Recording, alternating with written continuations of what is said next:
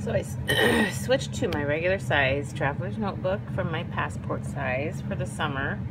Just wanted to try it again, just for something different. I kind of missed it because there is more room to write in it, and I seem to have more to write these days. So I do use my notebooks also as my wallet. So I got a card insert to carry credit cards in, insurance information, etc., which I pulled out for this. And I went with the Goulet Tomo River paper inserts, which I really like. I still have a couple of my old Midori ones, but this paper is so nice, and it shows off the sheeny inks, which I love. As usual, at the beginning, I have my monthly recurring bills. I just make a generic calendar and then put the dates of recurring bills, stuff I have to do every single month. That way each week I do a layout, and then I go back and look and fill in the things that are due for that week. So it's just a generic looking calendar.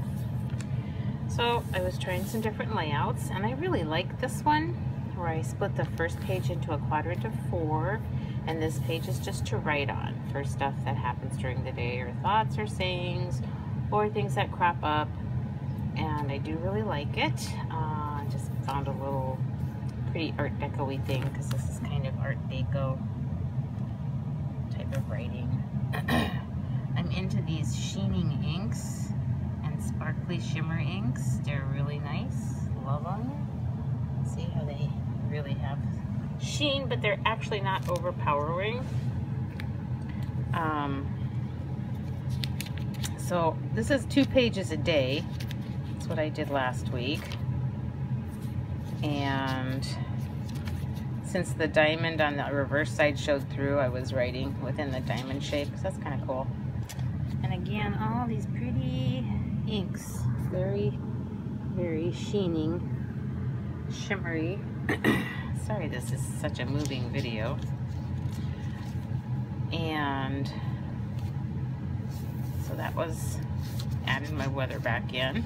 I think I forgot to do for a couple of days, or just did it. I don't know, I had it. I love to do the weather for the day and the pollen count, because I've had such bad allergies. Just kind of trying to see.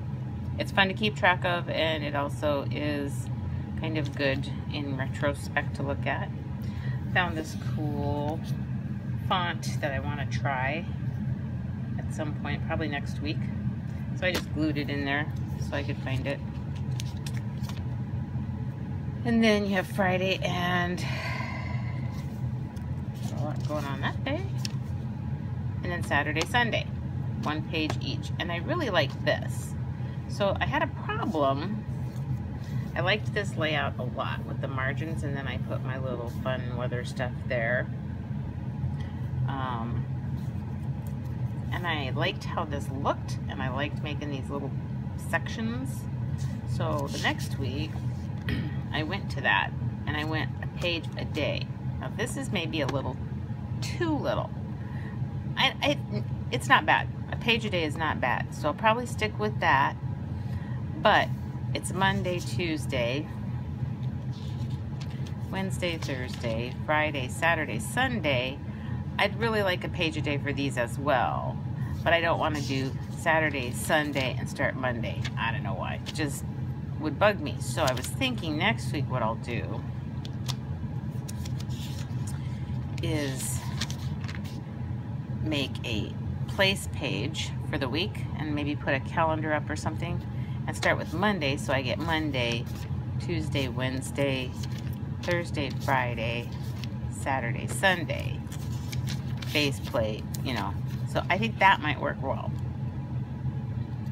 So I really liked that. And then this week I really used all of these little dividers every day. And I really like how that worked out and looked, and I put my weather in the margins. But drawing these little borders, I don't know, I liked that look a lot. So, sorry. So this was a pretty successful layout that I really like, and you could do different shapes instead of a circle or a diamond or, you know, whatever. You could even do just a little pretty and have your day and date on the margin up above. So I really like that. So that's how I'm doing right now. I'm doing my dailies, trying different things. I think I'm close to one that I really like, but of course I always like to change them. Now in the back of this one, I put my future log, and I just glued in months. I was not gonna sit there and write each of them out. I should, maybe next time I will. And I left some blank pages just for various things. What is in the way here? Sorry, my hand. So my next little one is just still my fitness, diet, odds and ends that my lists of foods that I need to go back to, because apparently I may have something that I need to really do that. And then I just add in,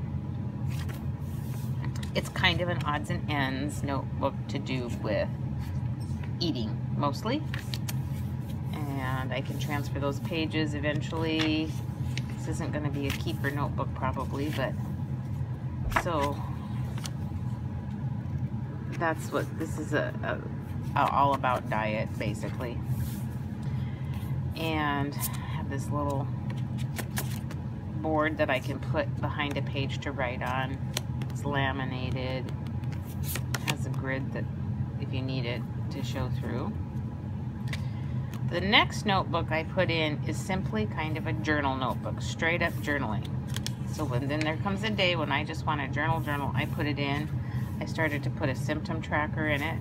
I'll journal around it, go on with the next day that I decide to write, because I don't want to write every single day. Some days I have something extensive I want to say. So this is like a straight up journaling notebook insert. It won't get used up as fast, probably. Then I still have my old pocket that has this zippered pocket.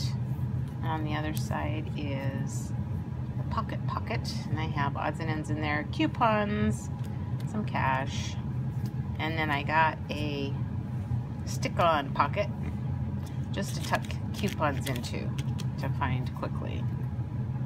Could use it for whatever you wanted. And then my last insert actually is an insert for, I'm just trying to make a recipe book, and so I'm just keeping it in here. And it's an actual, I will have an index, and it has little recipes, ones that I don't want to forget. And then I made little watercolor drawings and there's some fountain pen, some watercolor, some gel pen in that. The white is gel pen. And then, like, absolutely love this recipe, and one of the ingredients is tarragon, so I drew a little tarragon, painted a little tarragon there. There's an Instant Pot recipe that I really liked, so I put parsley and drew a little Instant Pot, because this is like a keeper book. And then I made some golden beets that I really liked, so I thought I'm going to put that in there so I don't forget, and some beet greens. And then I did a little painting drawing of beets. And so that's what that last little notebook is going to be. So that's my setup for the new regular size traveler's notebook. And I just thought I'd share.